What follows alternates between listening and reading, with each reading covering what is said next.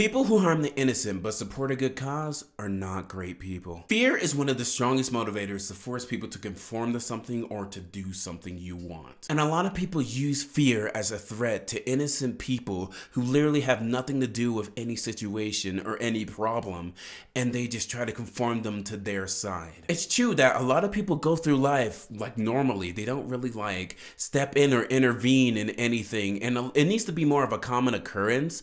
But the thing is, that doesn't make them villains for being bystanders. In my opinion, too much of this world is two polarizing sides, like righteous and malicious, good and bad, when in all honesty, it's like a spectrum. In reality, it's probably more of like a sort of mixing pot, if that makes any sense, because there's things like toxic positivity that exist. Anyway, the truth of the matter is, targeting individuals who are problematic, or a group of individuals who are problematic, isn't really an issue, but it does become an issue when you're not targeting those specific individuals and you're just trying to shake up the whole tree. It's what I heavily despise about war. War is basically leaders or a group of leaders basically having conflict, and instead of attacking each other, basically, they send millions or like majority of innocent people who have nothing to do with anything related to them, probably not even problematic whatsoever, and they send them to get harmed, or they get caught in the crossfire. And the innocent people who have nothing to do with anything, they're just trying to live normal lives,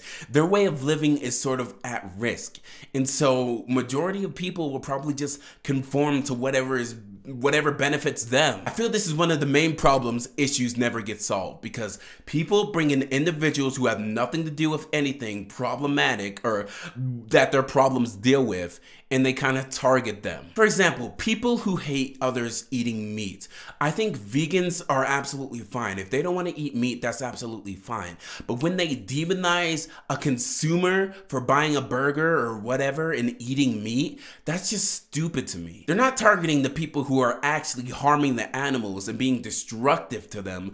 They're actually targeting the consumers, and the consumers majority of the time have nothing to do with anything. I personally don't think consumers are the issue in majority of problems. Like, if all the burger joints went away tomorrow, I'm not gonna go out my way to kill a cow. That's just not how I operate. And I know I'm speaking solely for myself in that instance, but I think a lot of people think that way as well. I feel like people put a lot of focus on money and what people should be spending it on, but in all honesty, I feel money is such a small factor to all of these problems. I genuinely feel money is the fuel that helps run the car, but it isn't the engine that makes the system operate. I personally feel money is a tool. It's used to buy goods and services, but it by itself can't do anything. If you separate the money from a human, the human can still operate. They can still do good or bad. It's just that the money can drive even more of their intentions. I don't know, this is just how I see things. I've been learning and growing for a long time now, and this is just my thoughts and opinions on things. Sorry for having like no jokes throughout this video. This is like